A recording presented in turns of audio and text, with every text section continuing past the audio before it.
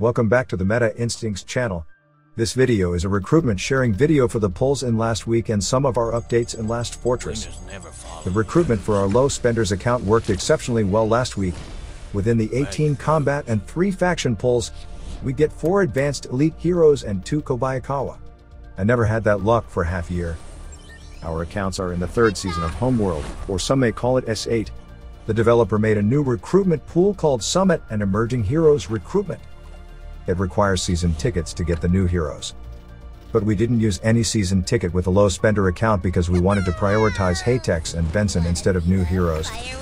Benson and Haytex are 2 of the damage output heroes in the lineup. We already have Laurel and Galland maxed out.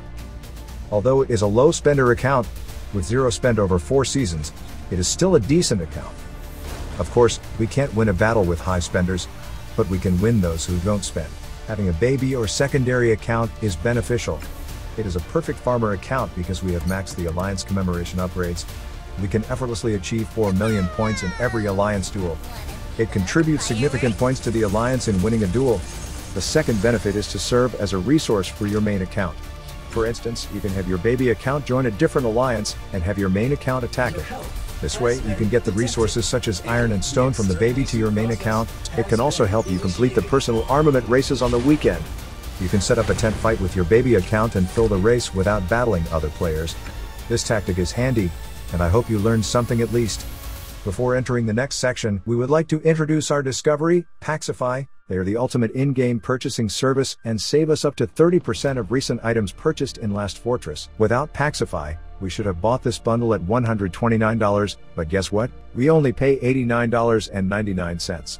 But don't just take our word for it, listen to what satisfied players have to say. But before you start using the Paxify service, we highly recommend binding your account to an IM30 account to ensure your account is 100% under your control. Once your account is bound, you can use Paxify with peace of mind, knowing that your account is fully protected.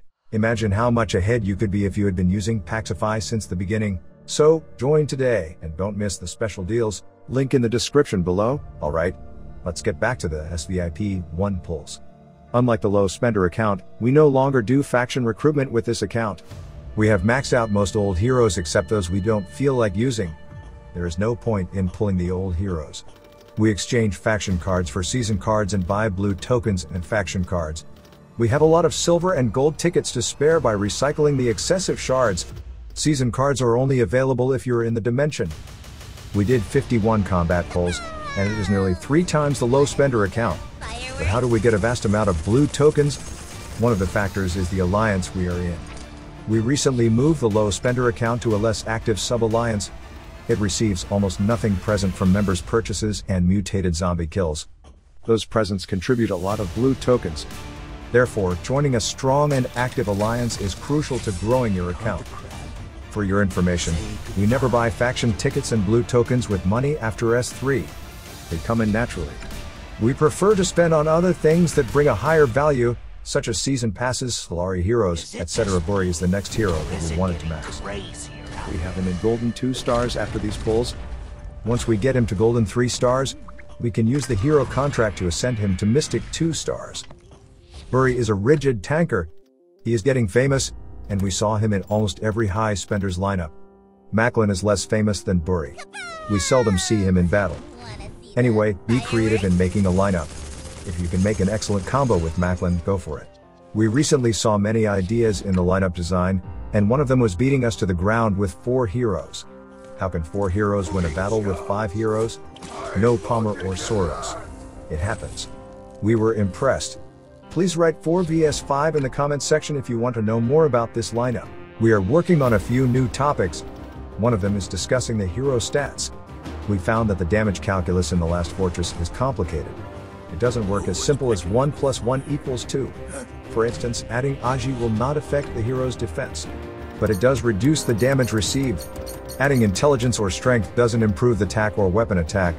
Moreover, the developer told us that the system computes the normal attack damage based on the weapon attack. Therefore, a strength hero has better normal attack damage than an intelligent hero because of a higher weapon attack. However, we discovered that the system involves the hero's primary stat in the calculus. For example, Laurel's normal attack consists of her weapon attack damage and damage from intelligence. If you increase her strength, her normal attack damage remains unchanged.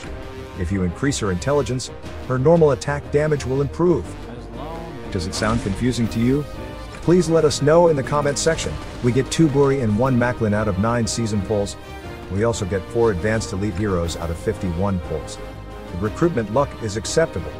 I hope the recruitment in the coming day will be better. If you like our content, please give us a thumbs up. I'm Alan from Meta Instincts. See you soon.